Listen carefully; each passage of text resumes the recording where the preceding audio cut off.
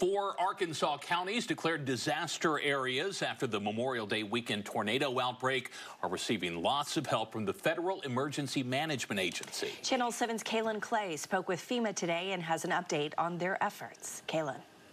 Chris Betts, so far $2.2 million have been given to individuals affected by the storms, but that's not all FEMA is doing. FEMA has opened up a rental assistance program which provides money storm-impacted individuals can use if displaced from their homes.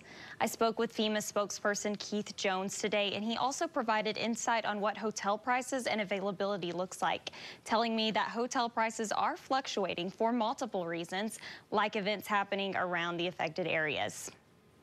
Yes, some hotel prices, they're going up for multiple reasons, not just because of this disaster.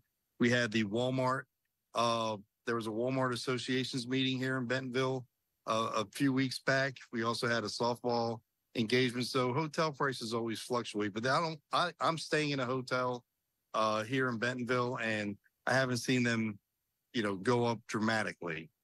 However, there is limited hotel spaces that we're constantly working on, but the state is working with the hotels in order to try to free up more space.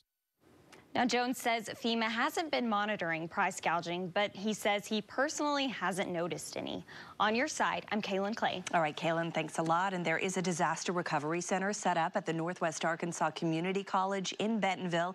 If you have family members who live up there and need to apply for FEMA assistance, just go to katv.com. We've linked that information with this story.